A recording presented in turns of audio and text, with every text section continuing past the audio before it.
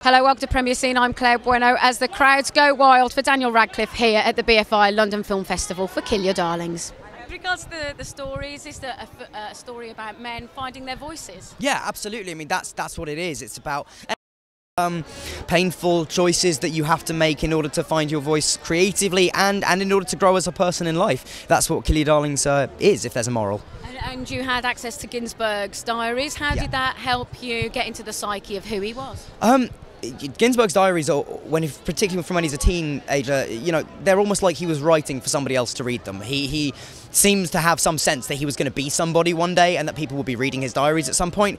And so that was and just reading them and finding out the difference between who he is and who he wants to be. And in the gap between those lies the character struggle, hopefully. You're playing Lucian, who is the person that really connects everyone in this film, isn't he? Yeah, that's right. Lucian was the person that introduced Allen Ginsberg, Jack Kerouac, and William Burroughs all to each other, and he's very much kind of the catalyst behind the Beat Poet movement.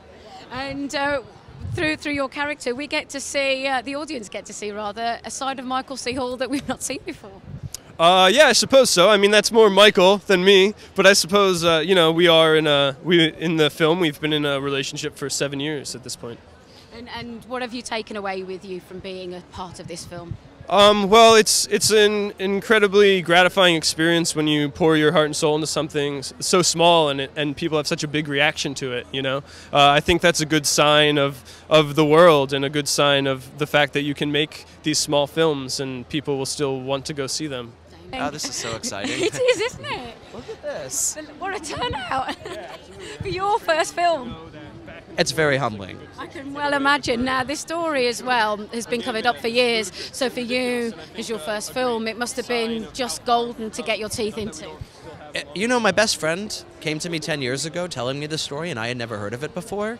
He is a playwright, and he wanted to do it as a play, but of course I started seeing the movie version go on in the back of my head, and so I put on my best Jedi eye mind trick and convinced him that it'd be a horrible play, but as a movie, it would be fantastic, and we needed to write it together.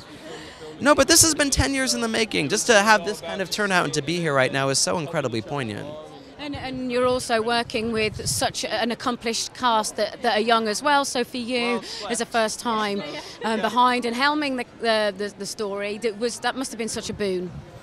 It was. You know, this is my dream cast. And I'm not going to lie, it was slightly intimidating as first. But I spent the time with them, and they gave me the time to really get to know each other before we even started production and to build these relationships of trust. In fact, Dan even taught me some directing tips. I said to him a month beforehand, I said, Dan, I'm about to start my first film. What the hell am I getting myself into? And he's worked with some of the best, so he had some great advice.